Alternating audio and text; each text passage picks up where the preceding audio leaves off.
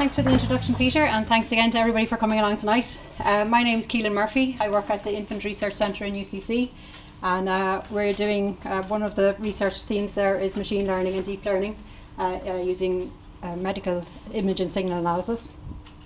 Thanks again to all our sponsors, and the first talk this evening is going to be a very brief introduction to machine learning for people who aren't familiar with it, and then we're going to go into deep learning, a sort of a high level overview, and then a little bit more theory of how it works under the cover.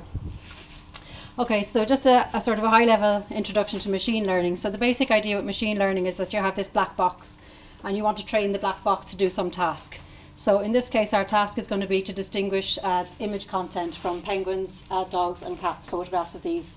So the first thing you're going to need is training data, and it has to be labelled. So you have to show the machine lots of examples for it to learn how to distinguish the image content. So you basically feed in as many of these examples with labels as you can, and the black box gets trained. And then at the end, you should be able to feed in an image with no label, and it should be able to spit out the label for you at the end once it's been trained. So you always have this training phase and then a testing phase. So the big question is what's inside the black box, and that can be lots and lots of things. So probably a lot of people here are familiar with various types of machine learning. So for the purposes of this evening, on the left I've got deep learning, which is basically neural networks, and on the right hand side is everything else, which is often referred to as conventional machine learning. So there's support vector machines, random forests, and so on and so forth. And a lot of these are very successful in lots of different areas and in Kaggle competitions and so on. But the one thing that they all have in common is that they use handcrafted features.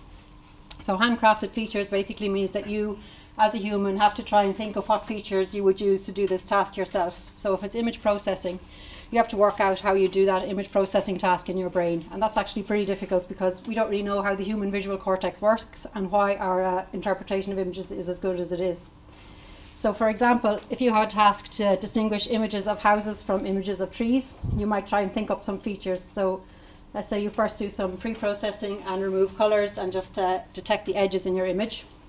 You might decide that some good features for distinguishing houses and trees would be texture and curvature. So the house doesn't have much texture in the image, and the tree has a lot of texture, and the lines of the house are mainly straight, whereas the lines of the tree are mainly have a lot of curvature. And if you've picked out good features, then you should be able to divide your samples in feature space very well. And in this case, it looks really nice. We're able to divide them linearly, and we should be able to do predictions based on that. Of course, that's very simplistic, and in practice, anybody who's done machine learning before knows that what you come up against are counterexamples like these ones. So you have a tree that doesn't have much texture, or that doesn't have curvy lines, and you have a house that has lots of curvy lines and lots of texture. And then you're back to the drawing board and you're trying to think up new features, and how is it that I still know this is a tree and I still know this is a house. So deep learning basically consists of neural networks, which, well, depending what age you are, you probably learned about them in university for a long time going back. And the only thing that makes them different than the neural networks we all learned about 20 years ago is that they have lots of hidden layers. So on the left, this is always known as the input layer. On the right, we have the output layer, and everything in the middle are hidden layers. And lots can mean anything from 2, 3, 4. Nobody has actually defined what defines a network to be deep. As long as it has more than one hidden layer, you could actually call it deep. And the nice thing about these is that the network determines what features are useful. So you don't have to do any of this handcrafting of features. You just throw in all the labeled data. This is a cat, this is a penguin, this is a dog. And the network should figure out for you what the features of those things are that make them distinct from each other. This is just a little graph to show why you might like to use deep learning. And the literature from the past decade bears this out, that if you have a lot of data, you will almost inevitably get a better result using deep learning than you will with older learning algorithms, or the conventional handcrafted feature algorithms. If you have a small amount of labeled data, and that's true in lots of domains, you may well do better with a different algorithm, because deep learning is very data hungry. But again, that's starting to change a bit, and there are ways to make deep learning work with smaller amounts of data all the time. Okay, so I'm just going to give a sort of a very high level overview of how a neural network works first, and then we'll kind of delve into it a bit more.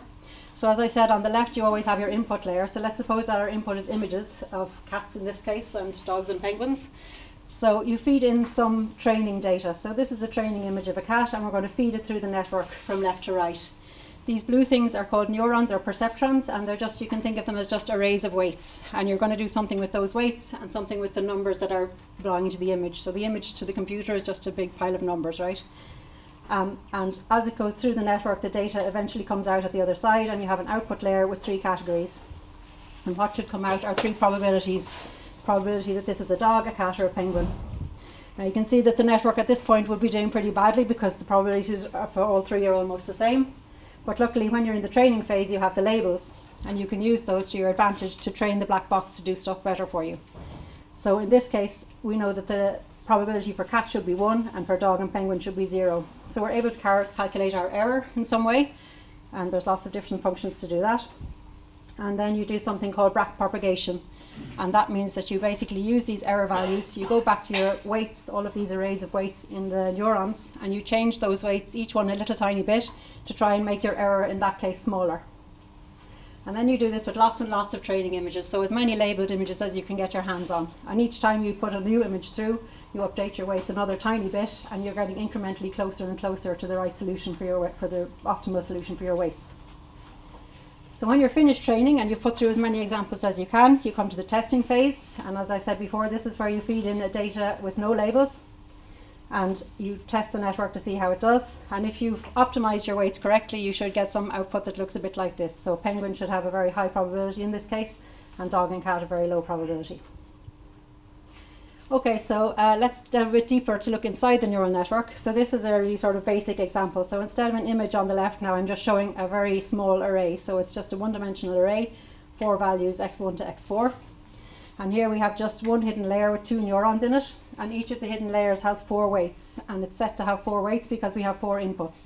So that's how you define your number of weights. You have to have 1 for each input. And you also have something called a bias term, which I didn't mention before, but it's just an additive term that we put on the end. And what comes out when you pass your input data through those 2 neurons is here on the right in the green boxes. So you just have each weight multiplied by each input, all summed together, and at the end you add the bias. And then that gets pushed through into the next layer. So if you look at those green boxes, they might look a bit complicated, but actually we normally write this all in matrix notation, which makes it a lot simpler. So then you have x is a 4 by 1 array, W1 is 1 by 4, B1 is just a number, W2 is 1 by 4, B2 is just a number. And when you push them through, you have W1 x plus B1 is your output from this neuron, and W2 x plus B2 is your output from this neuron. And actually in the code, when you normally write this in code, you do it even more simply still, because you combine all your neurons into one stack. So you actually have a 2 by 4 matrix of weights and a 2 by 1 matrix of biases, and out of that comes a 2 by 1 output. Okay, so that's just the notation that we use, and when you're looking at the code, the TensorFlow code, you'll see these matrices, and it's good to kind of bear in mind what sizes the matrices should be, because those are the kind of things that trip you up along the way. Okay. So far we've talked about the output from the neural net, or from the neurons in this layer, being Wx plus b. And most of you probably recognize that as a linear term. And it turns out if you push a linear term through to the next layer, and then from that layer you push another linear term, and then you push another linear term, it turns out that in the end your input x will have a linear relationship with your output y. So obviously that means you're not able to model any very complex relationship, you're only able to model something that's linearly related. So instead of having this whole linear relationship, we need to put in some non-linearities, and that's where the activation function comes in. So the activation function here is called g. We apply it after each layer to Wx plus b, and it can be, well, it could be potentially any function, but only certain functions will work well. So for a long time the sigmoid function was used as the activation function, and it's no longer recommended for a few reasons. What's normally recommended now, especially as a starter activation function, is the ReLU, which is the rectify linear unit, and it looks like this. So it's a really simple nonlinear function. It's basically 0 if your input is below 0, and just the same as the input after that. And it's very quick to compute, which makes it ideal for our purposes, and it works very well. Okay, so far so good. We're feeding in our input. After each layer we're pushing through g of Wx plus b, and we want to get to our output layer, which is dog, cat and penguin. Now I said that this output layer would spit out probabilities of which would sum up to 1, presumably. That's not actually exactly the case, because what it actually spits out is some numbers, which are often referred to as logits, and these numbers don't necessarily sum up to 1 in a nice probabilistic fashion. And so we add in a function called softmax, and all you really need to know about the softmax function is that it turns this pile of numbers into a pile of probabilities. So the bigger numbers get mapped to higher probabilities, essentially. There is a formula for softmax for anybody who's that way inclined, but again, you don't need to know this technically speaking. It's all pre-programmed for you in TensorFlow, but it's just good to know that that's what the softmax function is doing. Okay, so again, so far so good. We have our softmax and we have our output, and now we need to look at backpropagation. So again, we're going to compare, during our training phase, we're going to compare our output with our training labels, and we're going to calculate this error function, and we're going to do this backpropagation where we go back and update the weights. A lot of people think this is the really complicated part of deep learning algorithms, and in a way it is, but it's actually not all that difficult either. The mathematics of it is relatively simple. I'm not going to go into it tonight. I'm going to give a kind of a high-level intuition of how it works, but the mathematics of it is actually not that complicated either. And also, you never have to implement this. It's all implemented in TensorFlow or whatever other package you choose to use. Okay, so just to remind ourselves, error, this little error red arrow that I've been mentioning, is measured by something that is usually called the loss or the cost function.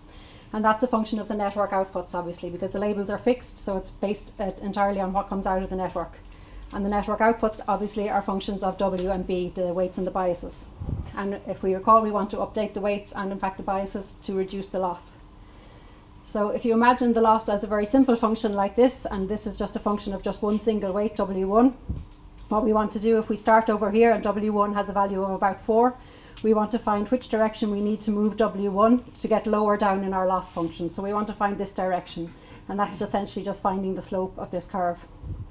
And so the method to go down to the bottom is called gradient descent, and it works like this. At each step you do W1 is equal to W1 minus alpha times the differentiation of the loss function with respect to the weight.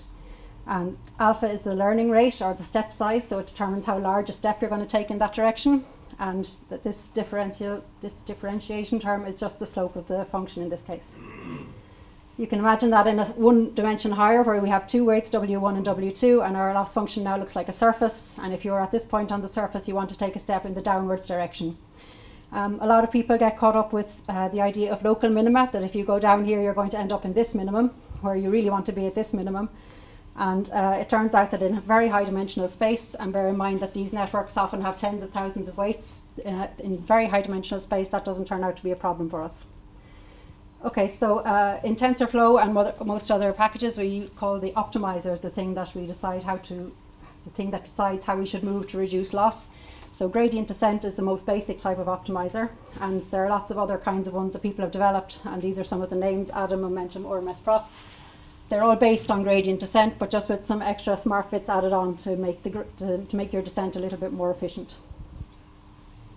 Okay, so this is the last slide, I think. So I'm going to just talk about the TensorFlow tutorial, the very first tutorial that we're going to implement. So we're going to use something called the MNIST dataset, which is a kind of a benchmark dataset for lots of machine learning and deep learning algorithms. It's a set of handwritten digits, and each of them is encoded as a 28 by 28 image. So this is an image of a handwritten 5, and it's 28 by 28 pixels, and they're all the same. They're actually stored already flattened in this one-dimensional array, which is good because these networks that we're looking at the moment can only handle one-dimensional arrays. What we're going to do is we're going to feed them into the network in a batch. So that's something I haven't mentioned yet, is that you don't usually feed your training data in one sample at a time. You normally feed it in a batch. There's a few reasons for that. I guess it's more efficient. You don't have to go back and update your weights every time you've just seen one new image. You want to actually see a batch of them. You average your error over that batch, and then you go back and update your weights. We don't actually have any hidden layers in this network that we're going to implement, the very first one. So we just have one output layer. And the output layer has 10 neurons in it because we have 10 classes that we want to classify our data into. So the digits 0 up to 9 are the 10 classes. So from those 10 output neurons, obviously we're going to have Wx plus b, we're going to apply our softmax function, and we're going to get some probabilistic output.